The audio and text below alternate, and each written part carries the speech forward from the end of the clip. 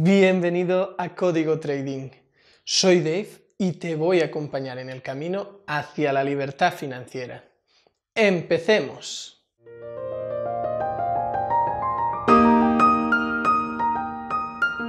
En esta sexta lección aprenderás qué es un plan operativo de trading.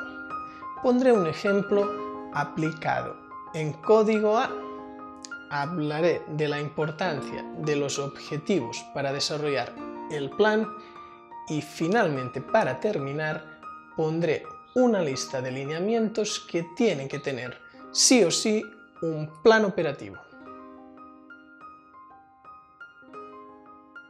La mayoría de las personas ignora la importancia de tener un plan operativo de trading y que es realmente muy relevante si queremos permanecer en los mercados financieros. Cuando tomamos la decisión de crear un plan de trading, este no solo debe ser un plan en el que se contienen principios, sino que también debe contener y potenciar los pasos necesarios para llevar a cabo la ejecución disciplinada dentro del mercado de finanzas e inversiones. Todos los días, de manera constante, los traders prueban la suerte en el mercado, esperando tener ganancias muy importantes y especialmente altas. Esto se debe porque se deben intoxicar por las falsas ideas de ejercer un mínimo esfuerzo y lograr un gran beneficio. Es por esta razón que la mayoría de los traders terminan siempre con un resultado de fracaso y tomando la decisión de retirarse del mercado, ya que para tener éxito dentro de este mercado son muchas las cosas que se deben tener en cuenta, empezando por el plan operativo de trading. De hecho, si nos ponemos a pensar bien, todas las cosas que hemos logrado o que hacemos siempre se han basado en un plan que cada uno de nosotros elabora, aunque sea de forma mental. Es por esta razón que debemos pensar que con el trading no puede ser diferente. Como ya lo hemos mencionado, debemos siempre tratar a nuestra cuenta de trading como si fuera nuestro negocio.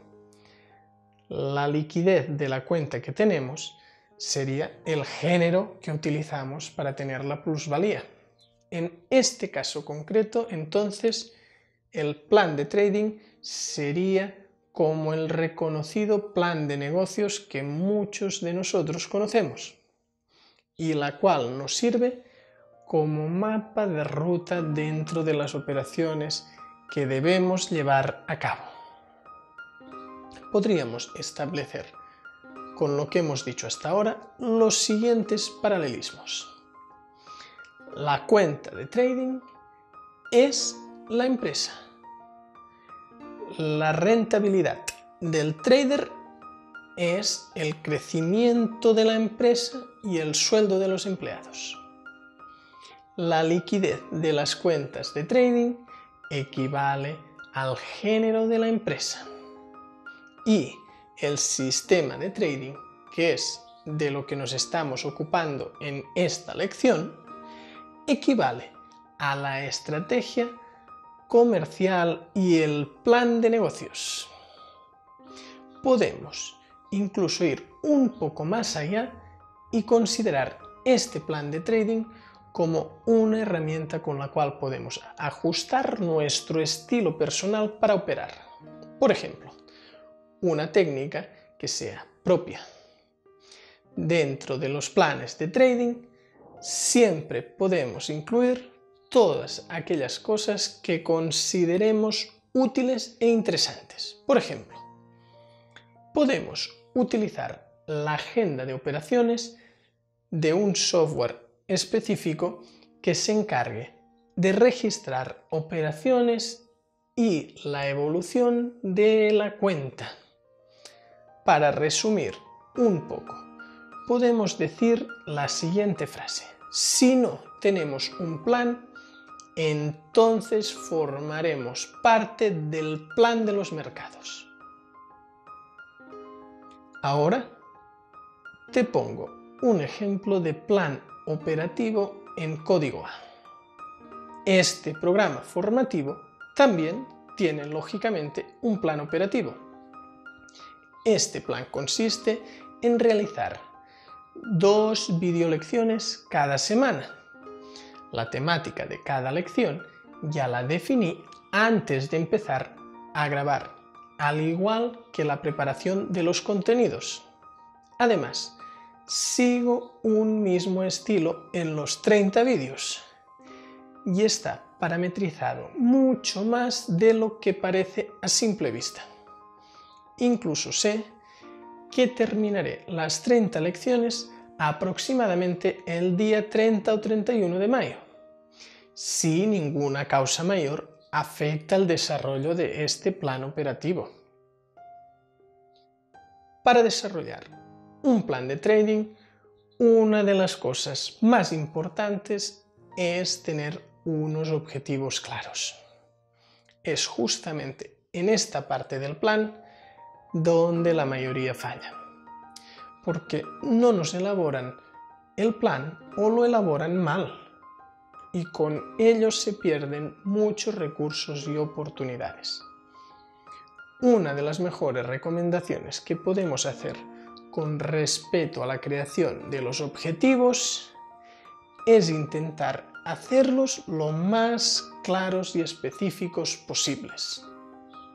Solamente cuando definamos y cuantifiquemos los objetivos, podremos entonces identificar la distancia o lo que nos hace falta para poder alcanzar los objetivos. Normalmente, estos planes de trading siempre tienen objetivos en los cuales se identifican a nivel de periodos que pueden ser semanales, mensuales, anuales o otros. Cuando establecemos los objetivos de negociación, realizamos uno de los pasos más importantes dentro del plan de operaciones. Ahora paso a explicar los lineamientos del plan operativo. Primero tenemos qué es técnicamente la entrada. Estos parámetros los sacamos del backtest, que es el que nos dice que ese comportamiento en concreto nos da una probabilidad matemática positiva, ya que rompe la aleatoriedad. Una vez tenemos todos estos parámetros, tenemos que definir los mercados y el marco de tiempo. Esto, lógicamente, también sale del backtest, o como mínimo, antes de operar en real, se tiene que haber backtesteado.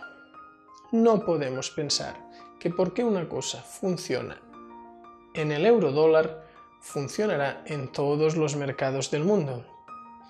Si quieres operar más mercados, los tienes que backtestear antes. Pasa exactamente lo mismo con la temporalidad. Si backtesteas en H4, no puedes después operar en H1 sin haber hecho un backtest tuyo en H1. También tienes que definir el horario y los días que operas. Por ejemplo, operar en la temporalidad de M15 de 8 de la mañana a 14 horas, de lunes a viernes. Para este aspecto es importante saber controlar y manejar las emociones. O sea, a la hora de gestionar las posiciones abiertas. Es decir, que cuando sintamos esta necesidad de cambiar algo, invertir más o retirarnos por cuestiones emocionales, debemos considerar lo que tenemos en el plan y lo que nos arroja el plan de trading. El riesgo que se pone por operación lo decidimos según los resultados del backtest y nunca debe superar el 1 o 2% por operación. Otro punto importante es el drawdown máximo. Muchos traders pasan este punto por alto y es muy importante ya que define, por ejemplo, en qué punto te vas a retirar. Pongo un ejemplo. Si la cuenta llega al 20%, dejamos de operar y analizamos qué pasa.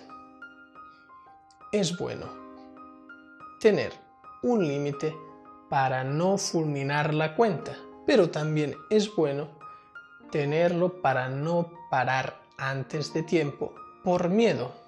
Como ya te expliqué, siempre tiene que ser el doble de lo que te salió en el backtest. Si en el backtest tienes una pérdida de un 10%, te tienes que poner como límite el 20%. Y si este límite ya viene asignado por tu inversor o fondo de inversión, lógicamente tendrás que cumplir con lo que te han mandado y ajustar en el backtest para que cumplas los requisitos. En un backtest se pueden poner infinidad de parámetros, pero quería comentar estos lineamientos que tienen que estar sí o sí en cualquier plan operativo de trading. Muchas gracias. Si te ha gustado, dale a suscribir y no te olvides de visitar códigotrading.com. Nos vemos en el próximo vídeo.